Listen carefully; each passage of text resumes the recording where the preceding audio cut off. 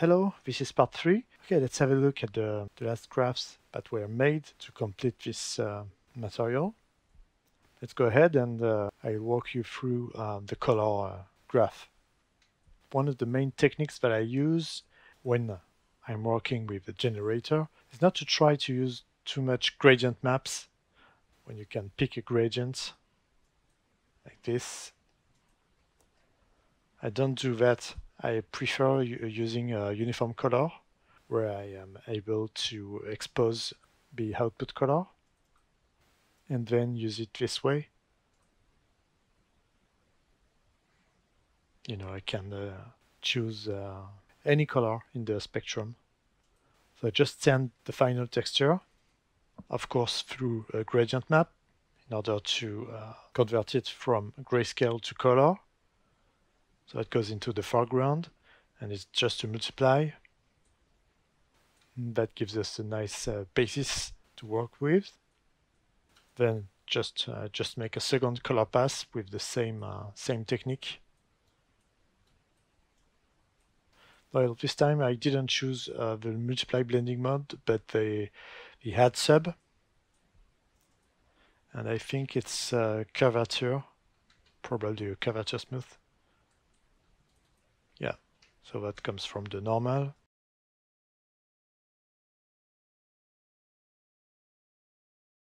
Curvature smooth. Then of course a gradient map and our blend, add sub blending mode. And here I can choose a color. And the output color is exposed too. Then I blend this one with our first one. And that gives us a second color pass. Here I just wanted to make this darker, so with the soft light. What if I do this instead? Yeah, it's just, I think this darker pass is not needed, because if I want it to be a bit darker, I just have to change the base color. So let's get rid of those nodes. It's always good to simplify your graph. You often overdo it.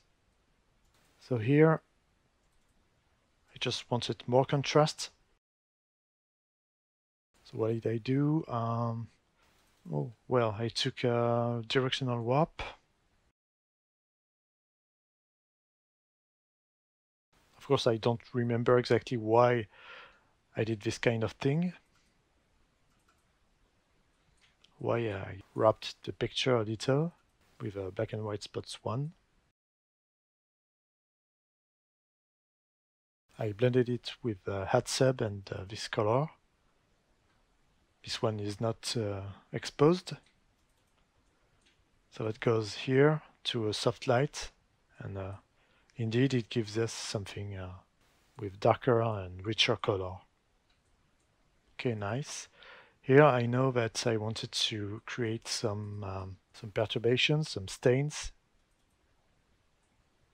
So I just use the soft light once again. The stains are made with just a Perlin noise and a multi-directional warp. And in the strength and angle, I just sent the black and white spots 1. So that gives us that. Add sub with this color. And I'll increase the opacity to the max, and you'll see the effect of this of these stains. This could be exposed because it adds an interesting look. But in my generator, for now, it's just, I don't know, maybe at 0.2 opacity. Let's try 0.25. Yeah, I think that's all right. We don't need more. Then what do we have? We have a color variation.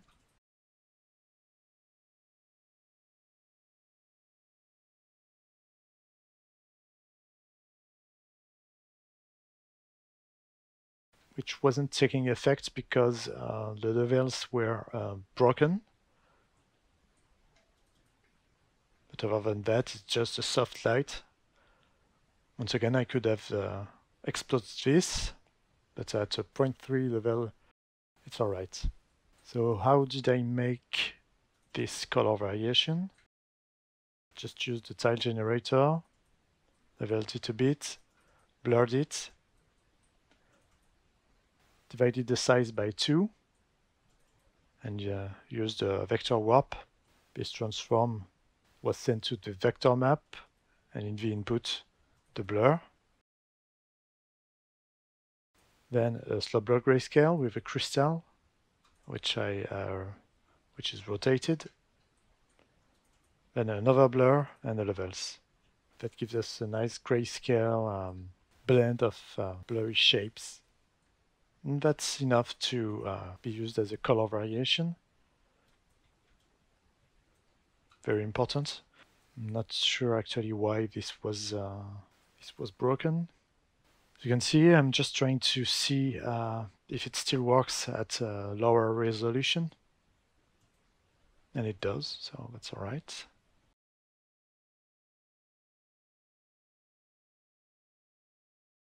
The fibers color. Yeah, it's just a pass where I wanted to give the wood some very small horizontal short lines that can be found sometimes in flooring. I call these superficial fibers. You can see heat taking effect here. It's a bit strong.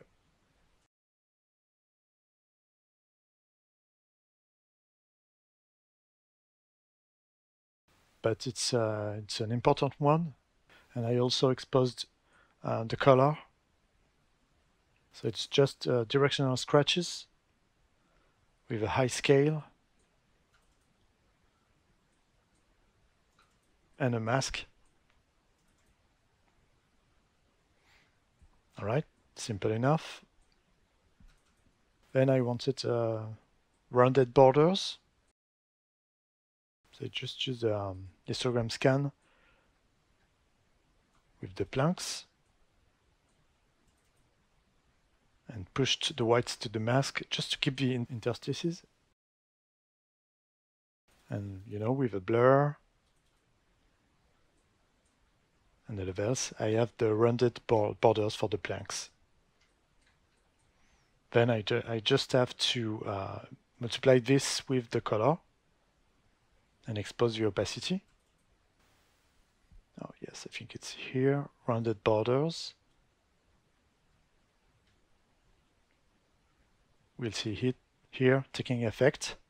And in fact, it also affects the normal, maybe not the roughness, but the normal, the AO, every map.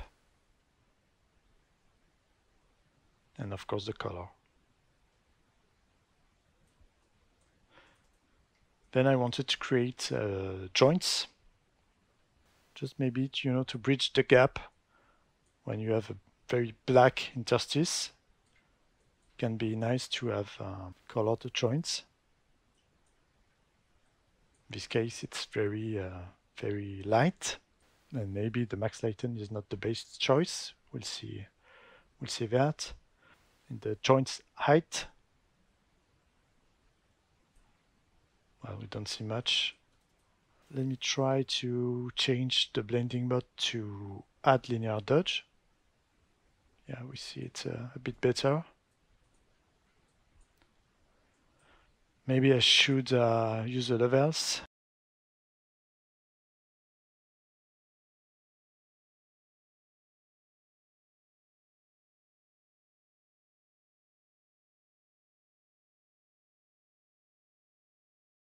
Well, the levels is maybe not the best option.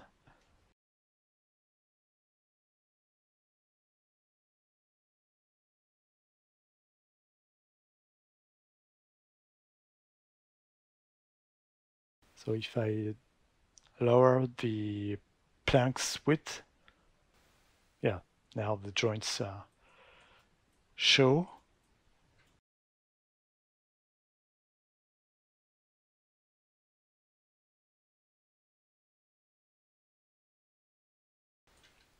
I think the joints can be useful when you, of course, you have a lower amount of planks.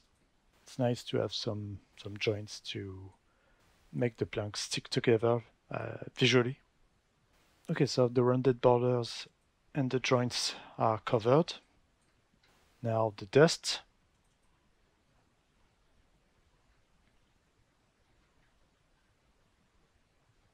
It's in the color section.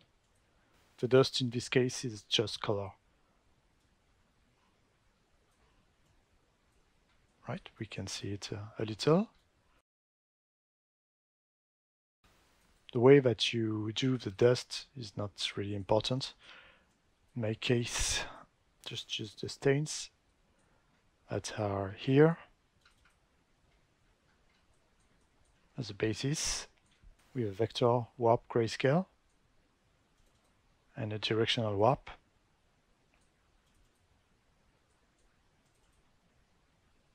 Then just a levels, a blur,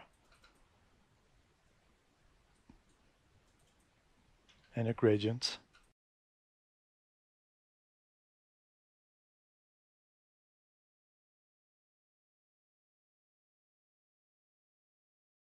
So in this case, yes, I use the gradient map with the gradient editor to have a nice color variety. And then I applied it to a blend node with a max lighten. And works pretty well as a dust filter. Okay, then the greasy joints. So I wanted, the joints to be like to be a bit sticky and maybe to feel like grease spills a bit from them. So I just used the interstices, blurred them, used a level, a directional warp with the stains, a slope blur to break the lines, then another blur, textured the lines with the dust, just to offset them vertically with a transform 2D, and with the subtract I have the greasy joints. Let me show them to you. Okay, it's in the texture group.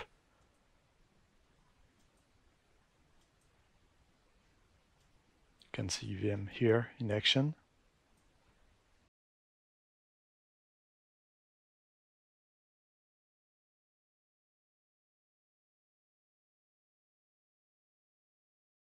And what I wanted also is for them to have a role in the roughness map, meaning that when you use this option of the greasy joints, it's more shiny. Where you have the color, the darker color, it's more shiny, as you can see. But we'll see that in a bit. And that's all for the color part. Try to be fast, but it's not the most complicated thing in this material, in this generator. I hope you've been able to catch everything. If not, you can always ask questions in the comment. Let's study the roughness. For the roughness, I have two different normal nodes with different intensities. Well, one is used for the curvature smooth, that is also used in the colors and in the roughness process. I like to create the roughness map based on the normal. So I have a blend here, which just blends this normal, which is converted to grayscale, with this other one, which is much more contrasty, but maybe this one is enough. Well, not at all. Yeah, it works well like that. Here, of course, the invert grayscale, because the joints, in my case, I wanted them to be not glossy at all. So they are white. Histogram range. The higher the range, the more details you have in the roughness. The lower the range, the less you have details. And I exposed the position to set the roughness intensity. And I just wanted to have a bit of a grainy pass in the roughness. So I just used the planks with a vector warp grayscale, and only the veins as the vector map with the levels. That gives us a very grainy pass for the roughness. I used the multiply and an opacity of 1. And also you have to use tessellation to judge your roughness better. Can be nice.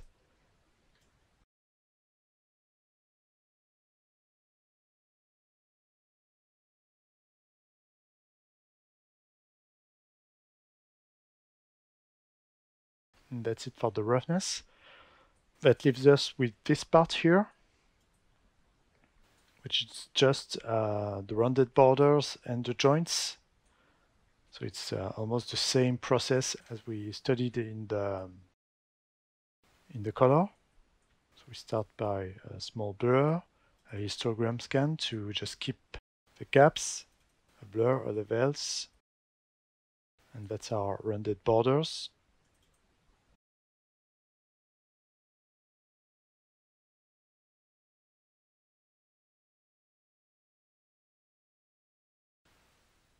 Sharp borders, rounded borders. And this float, this value, is the same also for the color, rounded borders.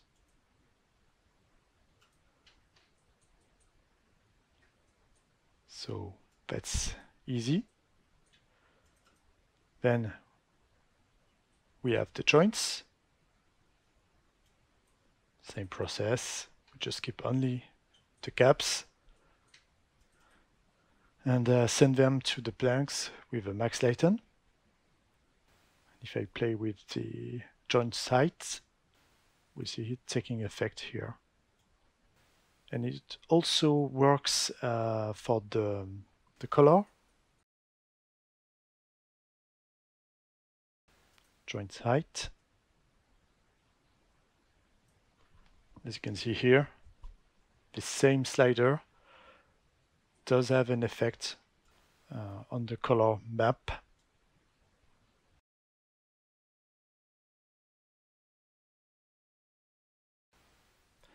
Making this here, you know, the rounded borders and the joints after all the texturing parts is interesting, because whatever your pattern is, it will work. You will be able to make borders and joints, whether it's herringbone or pointe de Hongrie or à l'anglaise, any parquet pattern, doesn't matter. So that's nice. Then I wanted to add strong damages with a subtract. Let me show the damages to you. Strong damage. Okay, cool. And I didn't want them to be in the color, to affect the color, so I put them only here, and they are sent then to the normal, to the height, the roughness. I'm not sure they're sent to the roughness actually, but that doesn't matter, and to the ambient occlusion. Let's see how I did them. The effect is quite strong here, but that's just to demonstrate it. I can still turn down the tessellation. Okay, nice. So it's just a directional warp. Okay. Okay, nice. Let's see how it's done, where it comes from. Okay, it comes from here, and of course this is something I didn't cover previously. So it's just our Perlin noise. Oh yes, I covered this part here, but not this one, I think. So it's just a clouds 2 that goes into a normal because I used a vector warp grayscale. So with our Perlin noise. Then a slope blur. The vector warp goes into the grayscale and the slope.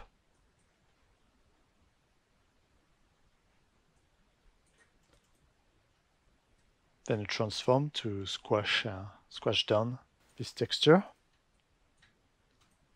Levels to keep only small amounts of parts.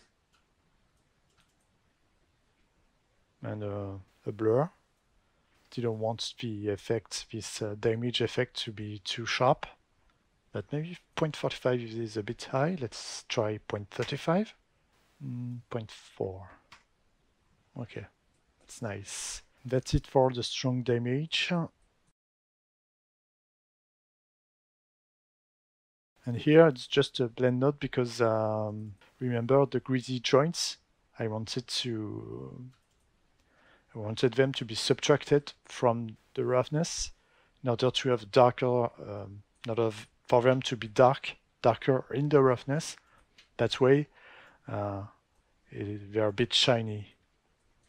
And with that, our wood series generator is finished.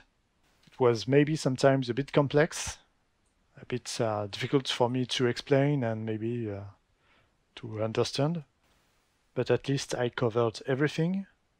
We saw every node in this graph. I didn't talk too much about the generator, but as I said earlier, this will be the subject of another video. Not especially with this generator, but I think we'll make one from scratch. That way it will be much easier to understand. Let's try to, just before we finish, to change the main color. It's a bit pale. Okay, cool. So that was fun to make, and it's always important for me to make videos like this. As you can see, I correct the graphs. I try to optimize them as I record the video. That way you can see a bit more my thought process. And yeah, that was a good step for me, for this channel, and I hope for you. Next week will be about almost the same thing, but with metal. I'll make a metal generator. We'll have different patterns and different kinds of metals. I wish you a good week. See you soon. Bye-bye.